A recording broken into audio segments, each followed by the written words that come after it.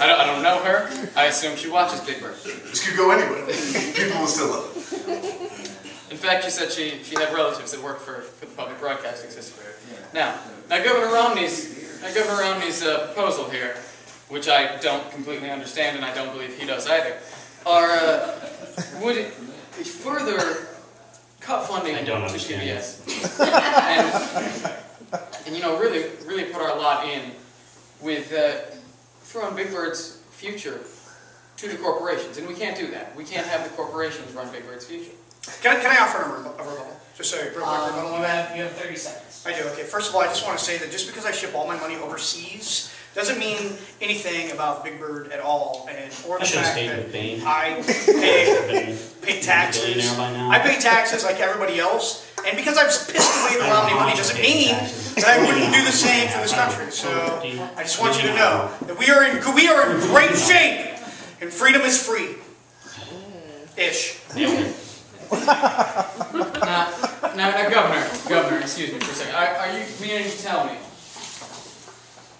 that if we throw all of our money, all of it, at this problem that you seem to put above the people of these United States, the people who I am elected to represent, and I'm so proud to do so. Now, are you saying that? I think I'll take a nap right now.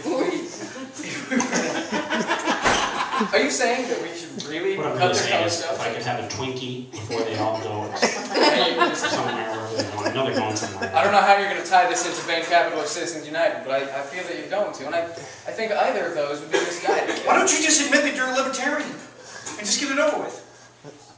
Governor, I don't know. You don't even know what libertarian is. Did your thoughts just steal your mind? All right, I don't know if you know what a libertarian is. Gentlemen, yes. We have to move on. Thank you, Commissioner Gordon. I think I was killing it. Stay here. Stay. All right, next question. Of course, you know about the recent attacks on the American consulate in Benghazi, Libya. All that can be salvaged from the attack were binders full of pornographic pictures of women. We'd like to know if any you know who they belong to and how they got there. We'll start with where's his fault? We'll start with Mr. Obama. Huh? Oh, yes.